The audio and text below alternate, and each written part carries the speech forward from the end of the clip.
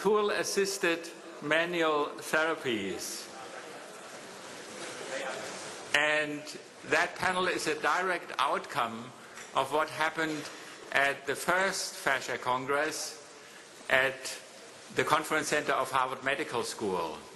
And the people who organized that, Tom Findley, me together with Tom Myers, Harley Robbins, Eric Jacobson, and 4 or 5 others, which were mainly coming from the field of complementary medicine and strongly manual therapies. When we reached out to invite scientists, we were actually very surprised that we got the world stars on their field to come.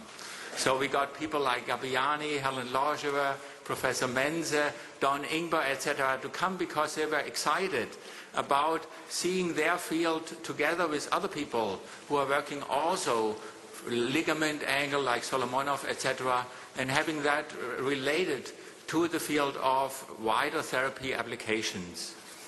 So in this conference, what we are doing now is, and you have noticed that we are not repeating any of the keynote speakers to do a keynote again. They are participating, as you see here, but we made the room free for other fresh keynotes here.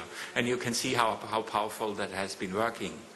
So what has happened at that Congress is that basically our intention at the first Congress was for the practitioners from therapy to take a back seat and learn, basically like in elementary school, what science has discovered about fibroblasts, ligaments, and all these fields. So the scientists were at the podium, and we were sitting back. But then we had questions from the audience. And at the first conference, we were very afraid that the questions would be not real questions, but some of the practitioners would stand up doing 10-minute preaching because they are used to preaching normally. So we bundled it with question cards.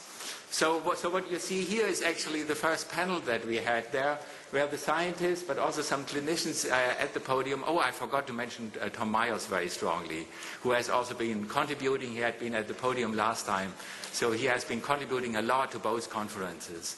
So when we had people at the podium trying to answer questions from the audience, and it was Peter Heying probably there having the great idea for the structure of this conference, where he said at the next conference, I want the scientists to take a back seat for part of the conference, and the clinicians to show us what you do in terms of technical terms. So how are you manipulating the tissue? Because then we can try to match or to look for potential matches from our side.